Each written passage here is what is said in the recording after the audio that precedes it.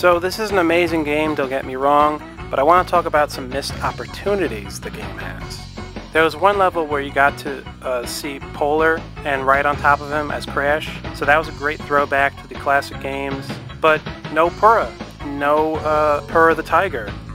We didn't get to see a level where Coco is with Purah. We didn't get to see that, so that's a missed opportunity. Maybe they can do that in Crash 5. And also, I noticed in all this documentation of stuff that they were going to put in Crash 4, but they either ran out of time or they decided not to do it, they were going to bring back Ripper fucking Roo. Oh my god, why didn't they bring back Ripper Roo? Ridiculous.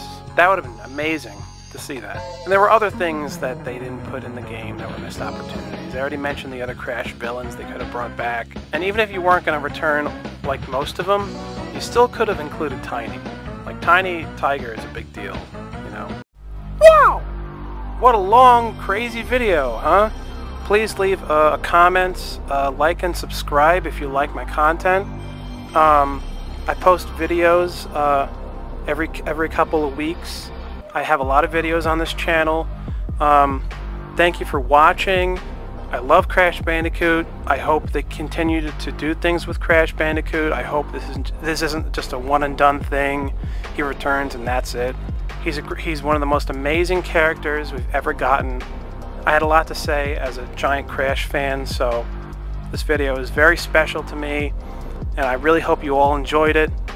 So, until then, stay frosty. Game over.